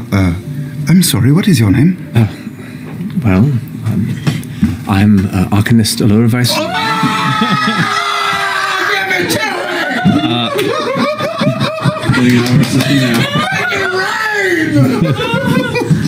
Master of Arcana of the Council of Taldore.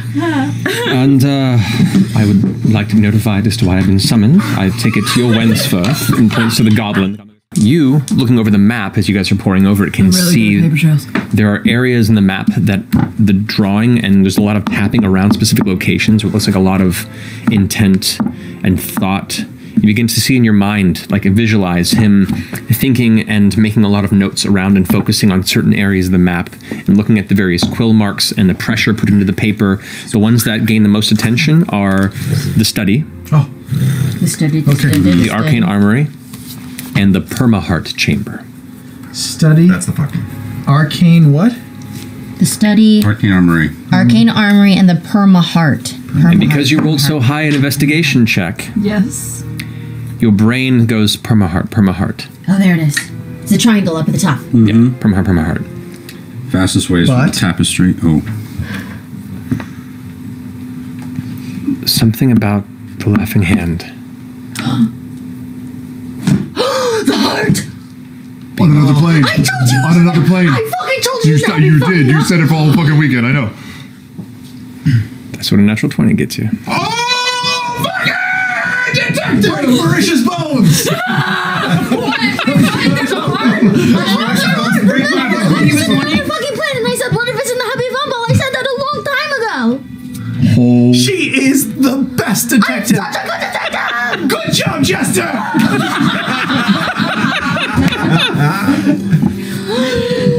Okay. Oh my God. We might not be fooled. We might still have a chance to get ahead of this. But they are locked. I'll try to pick one. Go for it. Make a lockpicking check. What is that? What are you doing now? I'm gonna try to pick it. I don't know what that means. I write down Check for traps. traps, brah. What'd you roll? 19. A 19. You start I got what you were like. backing up from this. Yeah, back up. We all back up. Okay. Kale gesticulating madly, just trying to show explosions with his hands. Okay. Ting. It doesn't unlock. Oh. I need you to make a Constitution saving. 8. No. 11. Oh boy. Oh no. Is this gonna be like a Vexalia moment? Hold on a second. Oh. Oh? Can't heal you in here. We can feed him a potion. Yeah. Or No. Sorry, my apologies. There is no saving throw. Oh. You watch as Not is working at the box. There's that click sound, and there's this kind of bit of shadow that just kind of drifts off of the body as Not collapses. Exact same shit. Time is a flat circle. The box also vanishes. I drop down and start gently shaking. No breath. I scoop her up and start quietly going back up the stairs. Yeah, we gotta go back. I'll follow. yeah, Yeah. same. All right, you guys back into the chamber. Back so soon? Shut up. Next room. What room. is problems? Spare the dying. Is she sleeping? Spare the dying. It has no effect. I mean, They don't want to be it just is a. It just a. Revivify, It's a revivify. stability. Yeah, it doesn't. There's nothing. That's if they're at 0 hit points. Right. Oh, Not not is dead. Dead. not. Revivify. Cast the revivify. In the middle of this chamber, beyond where the containment circle is, you reach down, Diamond is gone. grasp the symbol of the traveler, and as you place the diamond onto the chest of Not's currently lifeless body, you see the diamond crumple black and turn to dust. No. As the dust kind of drifts away, you see the hand of the traveler kind of catch it in the air and then place it onto the chest of Not's body. The hand kind of gives one hard push on Not's chest, and in that moment, you watch Not's body come back to consciousness. Check for traps. That's what you were. That's what you were saying. Yeah. I didn't. It's what this. we're I don't know every what. time. Yeah. I. Also, yeah, look, we're in a terribly dangerous place. Maybe we just look for you, sir. That's fine. Check for traps all the time. Okay. Okay. The last thing you remember was like trying to unlock it, and then hearing like a word or a phrase said in your head, and you can't remember what it was. But that's the last thing you remember. On top of it. That's true. That's true. I'll allow it. Matt's gonna kill one of his own characters. Come on, Glad we shamed you into this. say it. Yes. Say it! Say it! Say it! Say it! How do I want to do that? Friendship! It was killed with the power of friendship!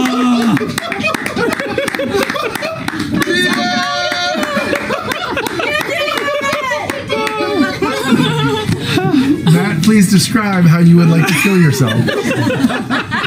Oh shit. As the creature itself is like pulling itself towards the doorway, as everyone's trying to find its way around, you watch tendrils pulling it and dragging its form in almost like a weird rolling ball of black inkiness. As it makes its way that direction, Caduceus inside being torn by the teeth that grind, everyone else knocked unconscious on the ground, eyes rolled back, mouths open, barely breathing. You watch as the Cadogeist kind of vanishes into the ground. As it pulls forward, it explodes from the inside. Caduceus rolls out onto the ground, covered in the black ichor, and there where it was standing, you see the Cadogeist holding both blades out, had phased up into it and burst through from the inside, carving it apart into multiple places. All right. Do the thing. Cups the side of her cheek. This will be our best trick yet. We have to name it. Preparing as you pull the sleeves back, you take the scattered elements of the crushed gems and place them across Not's body as you lay down into the clay. That's wet. The ritual begins as the lines begin to draw around, the incantations begin. All of you kind of sit back and watch as the wind begins to pick up. The temperature shifts and alters. The cold of the clay heats around your body and you feel it begin to actually move. You watch as the clay begins to slowly almost melt and reverse upward and then eventually encasing elements of Not's body. As the magic begins to swirl and gather, minutes seem to stretch longer than you expected. It's a place where time momentarily seems to not really have an impact. Words you try and speak draw out slowly. As part of this ritual, it's an encapsulation within itself, and all of you are just bystanders watching a new magic be birthed. As you progress, you reach out and extend your thoughts towards Not, and Not, you concentrate and focus on the image of who you truly are in the heart of hearts. As you feel the clay begin to cool and turn cold around you, you engage the second element of the spell. Now the woven threads of arcane power pierce the clay and pierce Not's body to begin the process of rearrangement. Excitement begins to flow through you with the knowledge that you have the ability at your fingertips to do this. After so many times of discussing and contemplating and daydreaming, this is the moment where you are the surgeon at work. And you go in for that first kind of incision. And you're blocked. And you pull. And it should be working, and you push again, and you're blocked. There's something dark, something in the way, and you don't know what it is, and it's frustrating. You shake your head and tense your eyes, and as you push a third time, it pushes back. All of you watch as the clay suddenly cracks, shatters across the room, sending shards everywhere. You're having to block your eyes. The window kind of blasts open a little bit. The spell itself, the ritual, the containment field of energy suddenly drops. And all you hear between the two of you as the shadow that encases Not is this terrible laugh.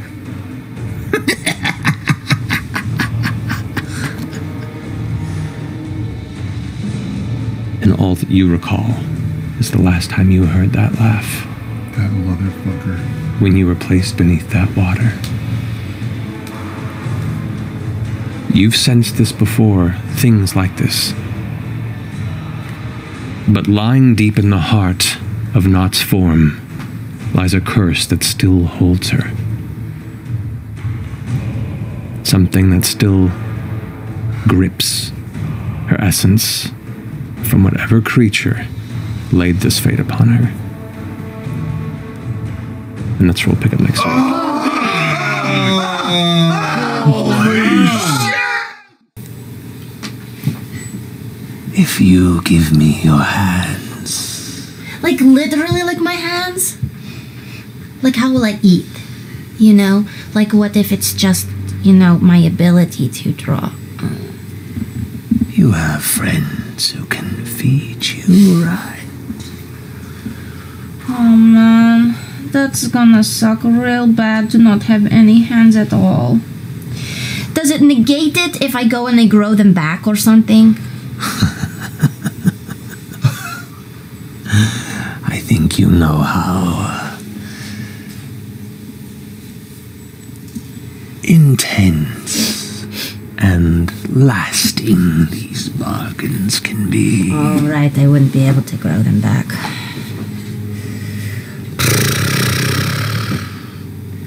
Both of my hands.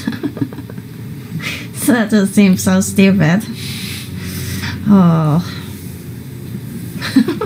She flicks a finger and you see one of the empty cages in the wall kind of about the right size for two hands.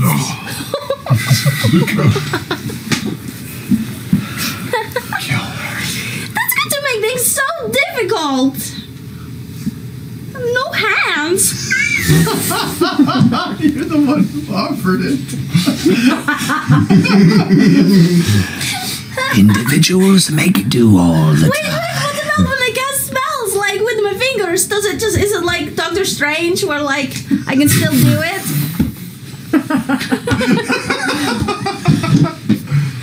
That would be a conversation between you and whatever entity. His name is the Traveler. He's a really powerful god. I bet he's here right now looking over me.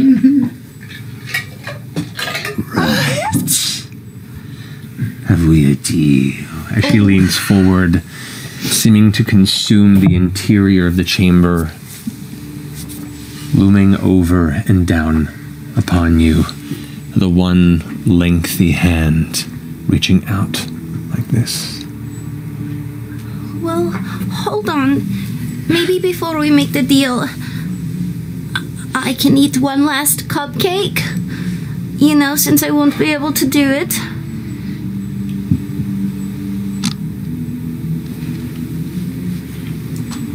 Okay. I'm going to pull out my last blueberry cupcake. Will you split this cupcake with me? Have you ever had a blueberry cupcake? I don't believe I have. See, I'm using my fingers to break it in half. Oh my god. Make a persuasion check.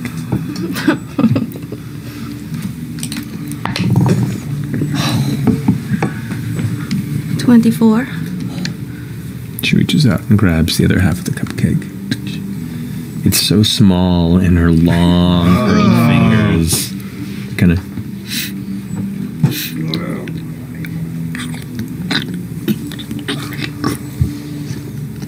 That was sprinkled with the dust of deliciousness. Okay. Remind me what that is again? That is a dust that makes food taste much better. And it also gives you a disadvantage on wisdom checks and wisdom saving throws. Okay. And I'm going to cast Modify Memory. Oh my god. Hold on.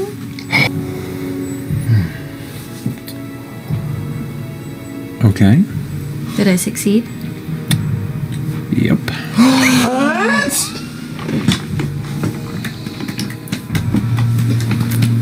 I'm going to make her believe that she enjoyed my company so very much that she agreed to end Not's curse because she liked hanging out so much. And she hasn't had good company in a very long time. Laura fucking Haley. Okay. So as you complete your incantation, the minute of describing this shift in time, you I get done with telling her that and I just start going, oh my god, you are so funny.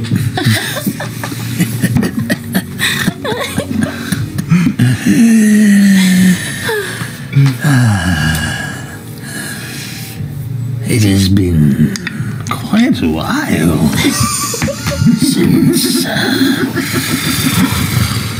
I've taken just a moment to relax. I know, right? Everybody needs that.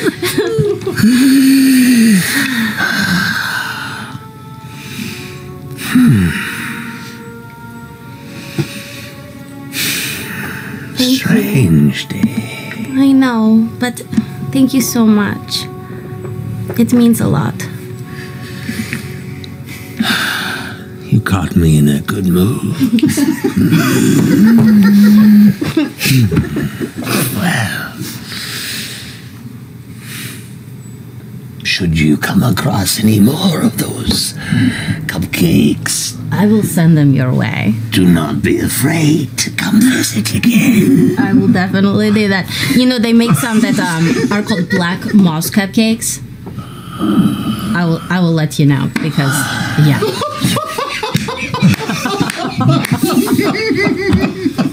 Well, the night grows late. Yeah, it does. It is. It's getting dark outside.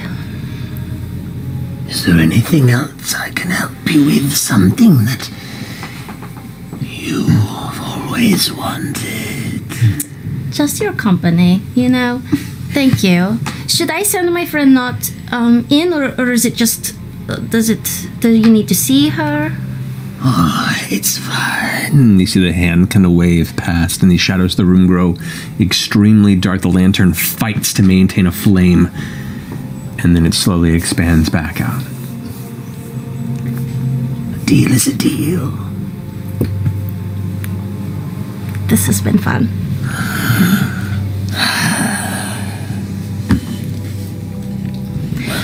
Well, it's a long journey back, I guess. I guess we should head out, huh? Thank you so much. See you later. See you sometime. Okay. Does the door do the thing? Right. She seems very distracted and is trying to piece together incongruent events, but waves a hand and the door closes behind. We gotta go. You're good. Let's go. What? Let's go. Okay. Come on, let's go. What do you mean? Let's get the fuck out of We're- here. Go. we're I need to walking. get the tincture. No, you don't. Your curse is broken. Deal has been made. Everything's fine. What did you give her? What do you mean it's been broken? I gave her something very precious. Let's get the fuck out of here. Your hands are Come still on. there. I know. You know what? What did she you ended give up her? being a really nice lady. We got along. are you sure? Everything's fine. Then I am let's so go. Let's serious. walk. Let's go. Oh, go. Okay. Yes. Yes. All right, Yeah. well, we're Yep. leaving. Just As he walks, you can see kind of out of the corner of the green light, the vines almost expanding and growing more vibrant around him. Flowers kind of. As he steps to an area and kind of puts his hand to one side, you can see one of the trees kind of very quietly bends and moves aside, where a little corner of the jungle is kind of serene and removed from the dense expanse around you.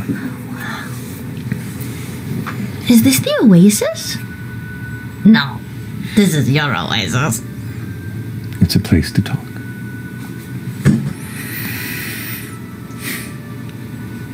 He stands and turns facing you. He pulls his hood back, revealing his almost elf-like features, but more exaggerated and fey. His long ears curling behind the head. Beyond any elves that you've seen, his almond-shaped eyes of emerald green and brilliant beneath his thin feather-like brows. A voluminous orange-red hair curls down the back of the head like a lion's mane, and he smiles. Jester, you are my first disciple. The first one to truly carve the world with your cunning, your joy, and your mischief. I trust you. And are you ready for the absolute truth? Yes? I am the traveler. But it was not always this way. For when I traveled here, it was a world before me where I was without burdens, without responsibilities, and without limitations. I drank deep of the muted colors of Exandria, straining to exit. I plucked at and knotted the lives of many fools from the shadows, amusing myself by leaping into every whim with glee and purpose. And one day I met a little girl who sought that same spark. A little girl who found joy in exposing life's more subtle hypocrisies. A little blue girl who lived a life so small but felt in her heart there was so much more to see. This little girl and I found a kinship. And in that childlike wonder, a view so untempered by the sanctimonious morality of man, and she saw me as a god. So for her, for you, I don the mask of one. I found that with such pure, absolute faith granted towards me, I was exhilarated. I began to seek others who might be waiting for such guidance, to bring a bit of necessary chaos into the world. One by one I traveled, and found more souls who needed direction, who found themselves in our shenanigans. It was beautiful. Eons living for only myself. I found a new joy in helping others find themselves in a world cruel and painted in dull, divided pigments. With each new faith, I could find myself. I could feel myself becoming what you believed. Then more came. Playful pranks turned into demands. Prayers fighting for my attention. Freshly freed from previously imposed boundaries, I had managed to really construct my own.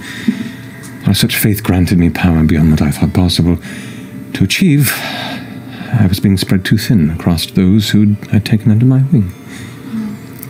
I thought to bring them all together, to unify their causes and perhaps forge community under this banner, my banner, our banner. Well, weeks away from the gathering of my lost children who have wound their lives around my boons and counsel.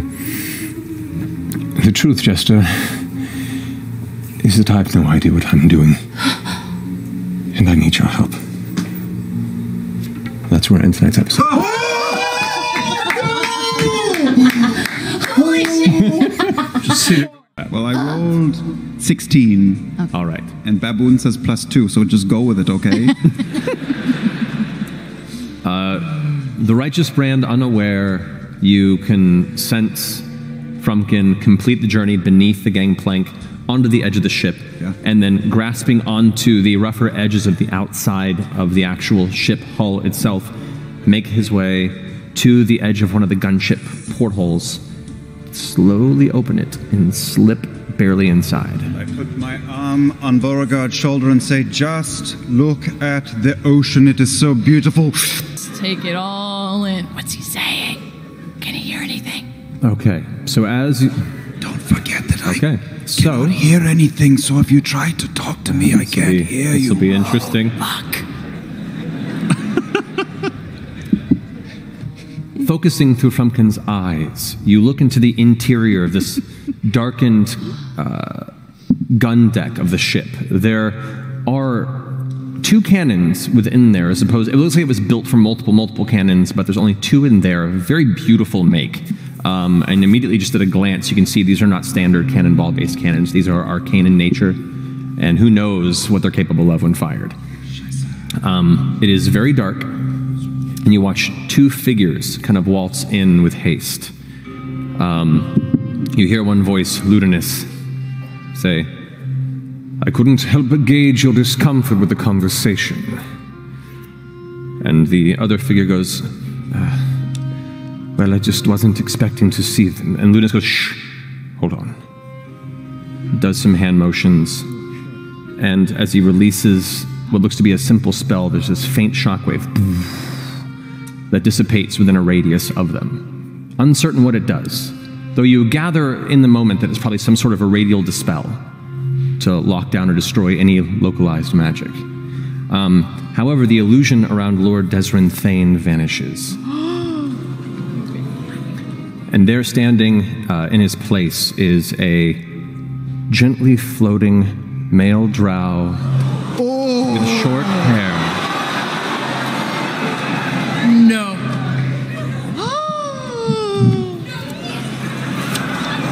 Trainer? He's a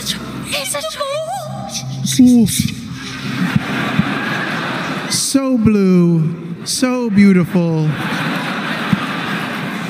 Look at this, the waves are so beautiful. To which the revealed Essek responds.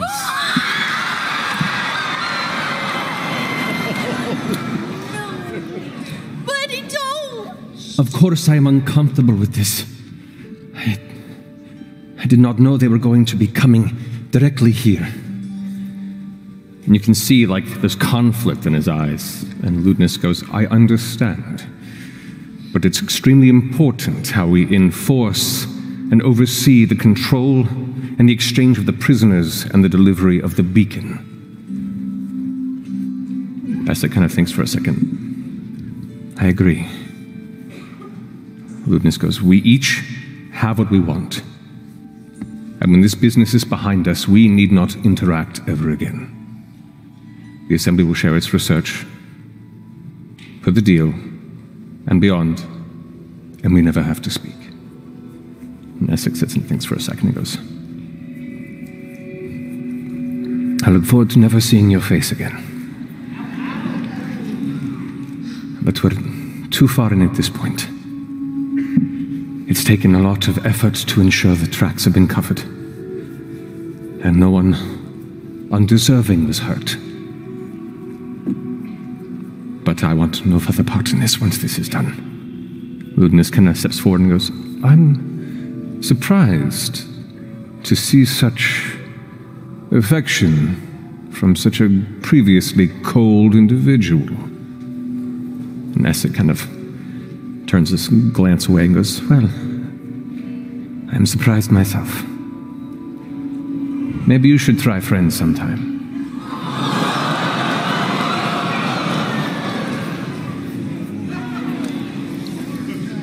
It's gonna feel real bad when we kill him. Caduceus is gonna do it. You've done a lot tonight. I would recommend holding his hand. This may hurt. Or his abs. Or his abs. Hold my hand for. Just a second. What are we doing? We're just gonna try something. Have you ever gotten a tooth pulled? Yes. It's like that. That didn't feel very good. Well, then hold my hand. You can squeeze it as hard as you want. Do you want to bite down on something? You can use my bow staff. This is making me feel. You want to bite on the bow staff? Oh, it's a little big. It's really big. Do you want me to tell you a joke to lighten the mood? Take a swig from the flask. I have the both of in my hand. Okay, you'll be fine. Just for added bonus, I'm going to cast this at like 6th level. Fuck you! I'm just gonna take the residuum and I'm just gonna pulse it through you and see what happens and give it a mark 100 gold's worth of residuum off of your list. My level 6 for the day. As you concentrate, Caduceus, and reach out towards Ford's chest, you find your vision darken. And your instinct immediately is that fight or flight, that fear impulse kick in. But you find yourself surrounded in warmth, like you were dropped into a warm bath. Caduceus, as you concentrate, the same lichen that grows upon your armor begins to grow from your fingertips and find its way gathering at the center of Ford's chest. This kind of bright pink plume of fungus begins to just grow and generate around the sternum. And you, in this moment with your eyes closed, that warmth, you feel this twinge of pain right there that begins to grow and burn and sear. And you feel his hand squeeze tightly. Nausea begins to kick in, wave after wave, as this horrible pain begins to just burn from the inside. It is awful. It begins to come in such heavy waves that you find yourself falling to your knees, and that nausea is burning heavily within the depths of your chest and belly. Caduceus, as you hold tightly, you watch as Caduceus falls to his knees and begins to just shudder. All of you begin to grow nervous with what is happening, especially with how now, barely recovering from the edge of death, he seems to be convulsing in the way that he is. You're hurting him. I'm gonna link my arm in his arm just to keep him there and to keep him upright and safe. Okay. The pain begins to entirely consume your perspective. The warmth isn't there. The darkness is barely something you could concentrate on. It is just the pain, and it feels like a burning, white-hot poker right in the center of your chest, moving up towards your sternum, up to your clavicle, and as the nausea kicks in, you find yourself retching. You watch as Ford suddenly doubles over and vomits what seems to be gallons of frothy seawater onto the deck of the ship. This horrible, guttural, all muscles tensing vomit. And as the seawater splashes onto it with a heavy, you see a singular cloven crystal. Don't touch it. Somebody pick it up with an object and let's put it in the bag as quickly as possible. Your vision returns. Take it off my sash and scoop it up and tie it off. Let's put it. I hold back his little teeny man bun. Holy shit! Put it in the bag as soon as possible. It's coming out of your nose. I put it in this, it will be gone. Perfect. Gone. What does that mean, gone? How gone? It's the Emperor stuff. No one can see me. Perfect. Let's Use do it. my long right now. sleeve to wipe up Ford's face and mouth.